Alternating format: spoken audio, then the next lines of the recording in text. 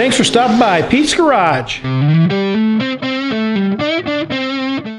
this video, we're going to talk about camshafts. Specifically, if you're switching from a hydraulic flat tappet, like was in this engine, to a hydraulic roller. Now, there are some huge differences between these two camshafts besides the color. We're going to look at the specs so we can see how similar they are. I chose a cam that's very, very similar in lift and duration to this camshaft, just so that the performance will be similar.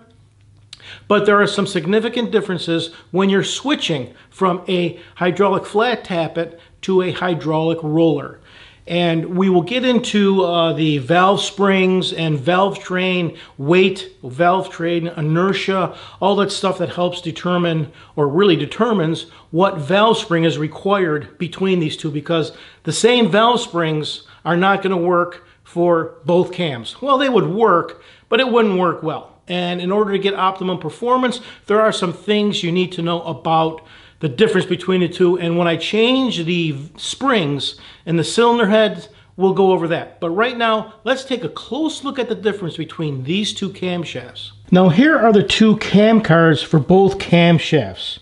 First, we start with the hydraulic flat tappet. You can see the gross valve lift is 545 intake, 545 exhaust. And for the roller, the intake is 549, 544. Very, very close. Then we looked at the duration. Duration at 50 for the hydraulic flat tappet is 241, 247. For the hydraulic roller, it's 242, 248. Very, very similar. The lobe separation angle is still 110 degrees, so those are both the same. The opening valves is very, very similar in duration, but we're going to talk about that in a second. But let's take a look at the difference between the lifters. The first obvious thing to see is that the hydraulic flat tappet lifter is a lot smaller than the roller, because the roller has got to fit in there. So when you take two of these lifters, for a hydraulic flat tappet versus roller, there's a considerable weight difference. And that weight difference is, we're going to talk about the valve train inertia when we discuss valve springs with the cylinder head portion. But here's the major difference between these two camshafts. And one of the most common questions people send me is, can I use if I have a flat tappet cam, can I just put roller lifters in there? And the answer is no. If you look at this camshaft, you can see the shape of the lobes. See the shape of the lobe? This lobe on the flat tappet comes up, and it's much more pointy than the roller. The roller is a faster opening, and it's rounder at the top. You can see how it's bigger at the top, and it has a more aggressive slope. So the roller camshaft opens faster to hold the valve open, while the flat tappet is more gradual. So that's a huge difference right there, is the performance. That's why people choose the roller cam, is because the roller will give you faster opening of the valve, holding it open longer, and then closing it faster, which is also a significant portion of why you need different valve springs. But you can't change these lifters from one side to another. You can't use a flat tappet on a roller cam and vice versa, because on the camshaft, on a flat tappet, the lobes on the cam are ground at an angle.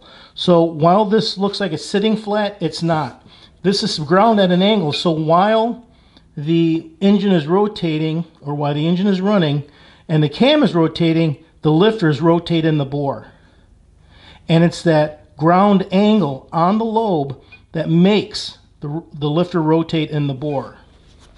The roller surfaces are ground flat, completely flat, and the rollers have to sit flat on the lobe. If you were to take the roller and put it on a flat tappet cam, since this is ground at an angle, the roller itself would sit on an angle. It would not be sitting flat, and all the pressure would be on one side, and it would break the roller. It wouldn't last that long. Same way, if I took a flat tappet and put it on a roller cam, put it this way, since this is ground flat, the lifter would ride flat on the camshaft and just simply wear a huge gouge in here. It wouldn't last very long. So you cannot take flat tappet lifters and put them on a roller, and you can't take roller lifters and put them on a flat tappet cam. Now both of these cams are made by Comp, and this is the front of the cam where the push rod for the fuel pump rides, and you can see the flat tappet cam has a very little surface here, where the roller has a huge surface for that fuel pump rod to ride on, which makes it a little easier. Just a design difference, this one worked fine. You can see the wear mark on here where the push rod was riding, so this big surface isn't absolutely necessary, but it probably saves them money because these are cast differently or they're forged differently. In all of my engine build videos, I say the most successful build starts with planning, and you have to know why you are choosing specific components. If you're building a racing engine or a high horsepower engine and you want roller with solid lifters or flat tappet with solid lifters because you want the RPM, the valve springs are going to be much different than a roller. If you want the everyday reliability and not have to worry about adjusting lash constantly, you go with the roller. The roller that's going to have less friction because there's a roller, and hydraulic, you won't have to do the lash adjustments as often as a flat tap. It's solid, which you have to do lash adjustments. So planning your build is going to make your engine more successful. Understanding the camshaft choice, how does that affect the valve springs that are in the head? How does that affect the overall RPMs of the engine? Because you have to know the mass. There's all kinds of things that go into it, and we won't get to that here, but I just wanted to show you the basic differences between the two camshafts. Those cams are almost identical in measurements for lift and duration, but they're going to perform differently because how fast the valve opens and how fast the valve closes, and those require different springs. So we're going to go through that in another video. Now, if I were to take those cams and put them in, they both fit identical. They're identical for lobes, identical for size. They both fit in here, but they both fit in the block exactly the same. So that doesn't matter. The journals are going to be the same. The difference is in the lobes.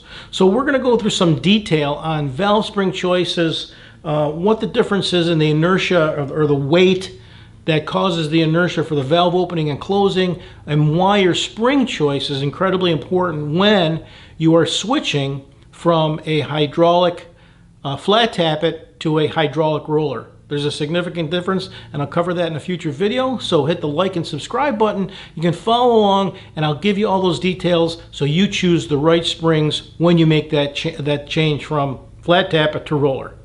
Thanks for stopping by Pete's Garage.